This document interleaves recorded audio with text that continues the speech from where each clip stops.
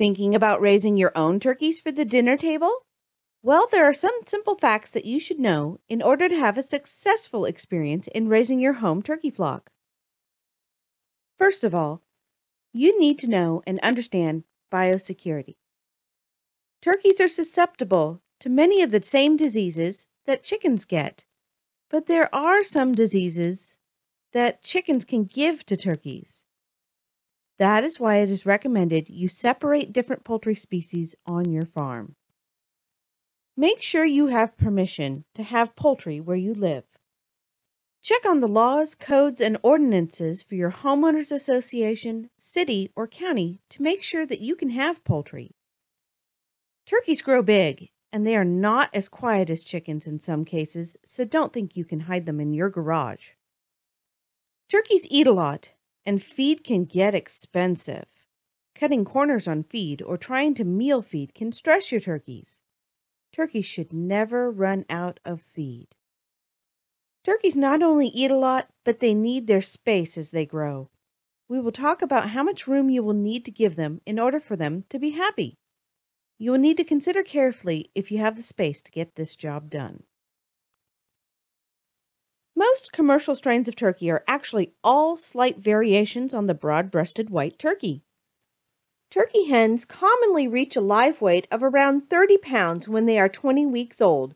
Turkey toms can reach a weight of 55 pounds when they are 22 weeks old. If those sizes are too big for your oven, you can always have the option of harvesting your crop of turkeys at a younger age and lighter weight. You can do this by weighing a few of your turkeys every couple of weeks and writing down the weights.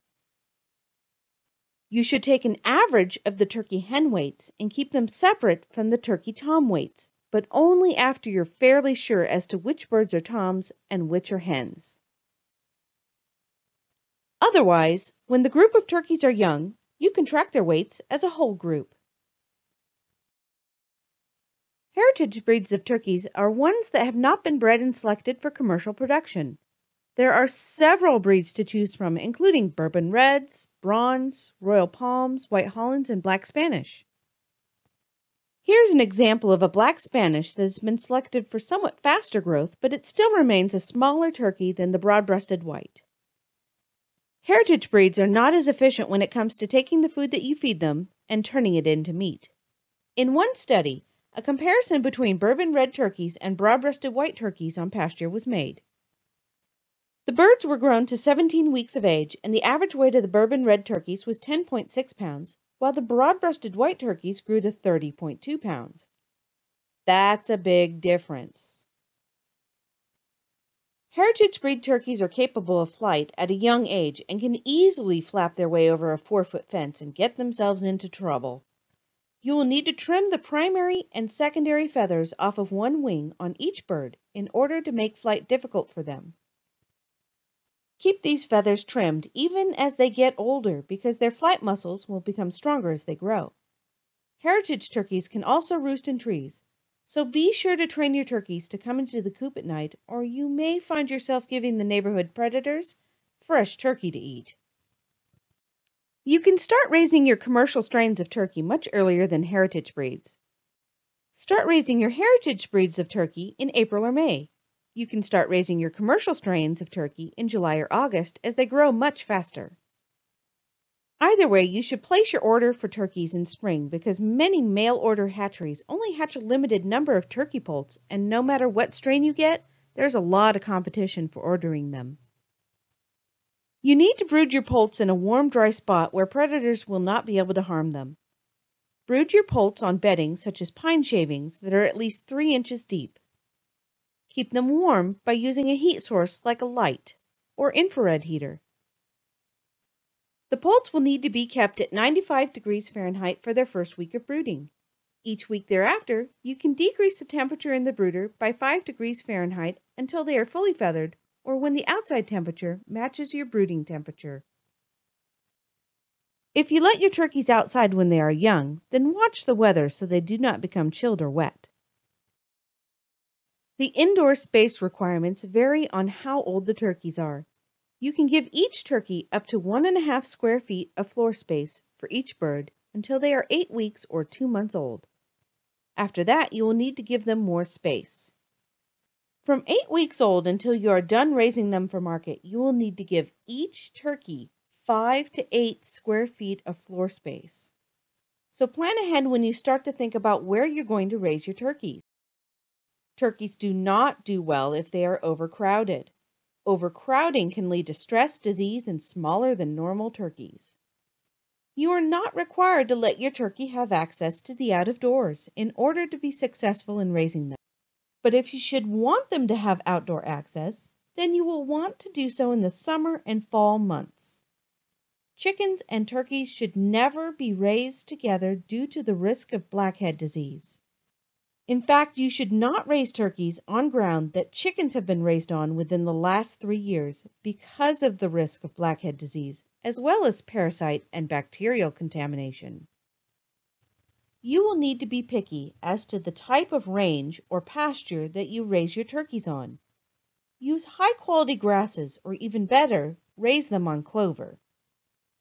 Move the feeders and waters around your range space so that your turkeys do not trample down the pasture grasses right around these spots. You will need to provide each turkey with at least 30 square feet of range or pasture per bird. When is it time to let your turkeys go outside?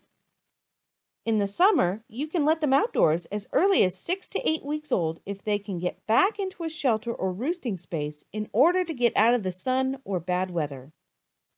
In the cooler months, you will need to wait until they are 12 weeks old, and then you may only be able to get them to stay outdoors during the warmest times of the day. You will also need to provide shade, especially for the heavier breeds in the summer. You can provide roosting shelters, but they are not required. Roosting shelters usually have a top to keep the sun off the birds, but it's sloped to let rain collect at one side. 2 by 4-inch boards laid flat should be placed 24 inches apart and should start 15 inches above the ground in order to let the turkeys easily hop on and off of them without injuring themselves. Give each turkey 10 to 12 inches of roosting space per bird. When it comes to growing turkeys, you need to feed your birds a different and separate diet from the one you might feed a chicken. Turkeys have a much higher requirement for protein, especially at a young age. You will feed a turkey or game bird starter diet that is 28% crude protein when they are young until they are about 6 to 8 weeks old. Then you will gradually switch them over to a turkey or game bird grower diet that is 21 to 22% crude protein until they are 16 weeks old. After 16 weeks old, you will lower the crude protein in the diet until it is 16% and feed this until it is time to harvest your turkeys for market. Scratch grains alone are not a satisfactory diet for poultry, including turkeys. These are cheap grains that do not have enough protein and have high levels of energy. They should only be used when you need to decrease your protein levels while maintaining high levels of energy, such as in mature growing turkeys. If you choose to accurately calculate and then blend in scratch or whole grains, then you will need to provide grit to aid in digestion. You can start with either a mash or crumble diet for the turkey starter. Crumbles are just pellets that have been crushed back down to a smaller size for smaller poultry. Crumbles, followed by pellets, are recommended for your grower and finisher turkey diets. You can stick with crumbles as your turkeys grow, but pellets are just as easy to use. You can gradually switch your turkeys from a crumble to a pellet in order to have your turkeys consume their feed with greater efficiency. You should never ever let your turkeys run out of food or water.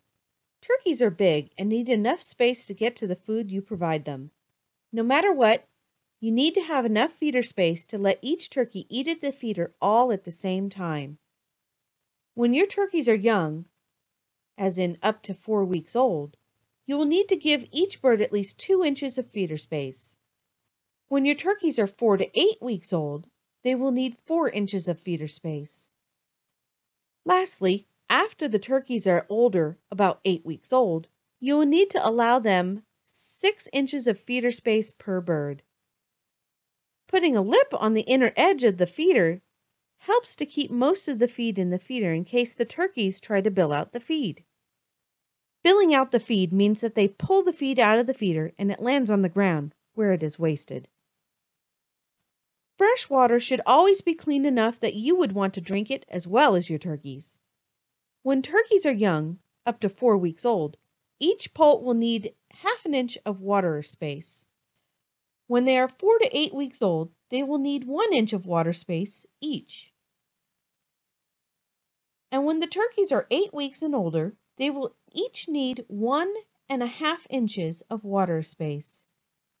Choose a water that is easy to clean and that can be raised in order to keep the turkey's feet and droppings out of the water. Unless you are breeding turkeys for show or as a hobby, you will eventually be ready to market them. You can sell birds live or you can sell dressed carcasses. It is not hard to process turkeys, but it does take time and a few pieces of equipment. You may choose to process your turkeys at home for your family to eat. However, if you choose to process turkeys for sale, you will first need to check the laws in your state regarding processing poultry meat for sale. You should first contact your county cooperative extension office to see if they can answer your question or point you in the right direction for an expert answer. You absolutely do not want to make someone sick after eating your turkeys because you made a mistake in processing, so be sure to follow the laws as well as the guidelines you get from the poultry experts in your state. Now you know the basics for getting started with your very own turkey flock. Hopefully, this information will help you be successful in your turkey raising adventure.